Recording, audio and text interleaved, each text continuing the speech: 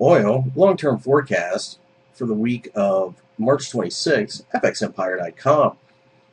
Light sweet crude markets have been very volatile lately, and with Iranians working as hard as possible to keep the nuclear program going that the rest of the world wants them to give up, the headline risk in this market are greater than ever.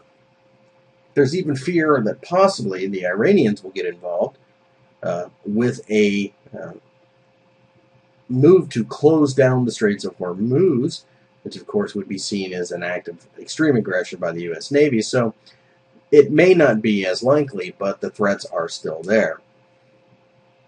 The demand for oil presently is being questioned to some extent as the U.S., although growing, definitely is seeing a little bit of a slump in demand. However, this is counterbalanced by Chinese and Indian markets, which show no signs of slowing down as far as demand for petroleum. With this in mind, the market seems more at risk of a sudden move up than down.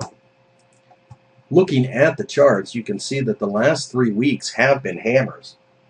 It's a very, very bullish sign, as it just shows how many buyers, I should say, come into the market right at about 104 to 105.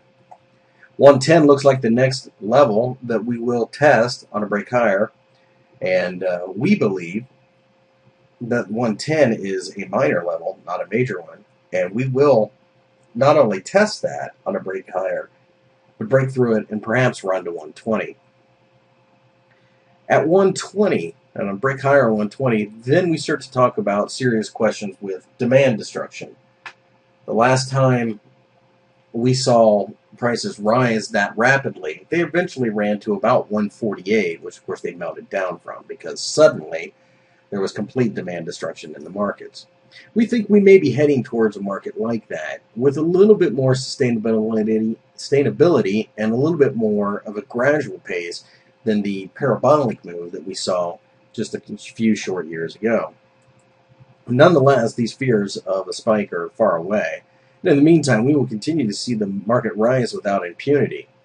We are willing to buy any dips in the oil market as it continues to show strength, and quite frankly, can't sell until we break below the 95 level, which would suggest perhaps a serious move to the downside, as there are just far too many support levels between present prices and 95.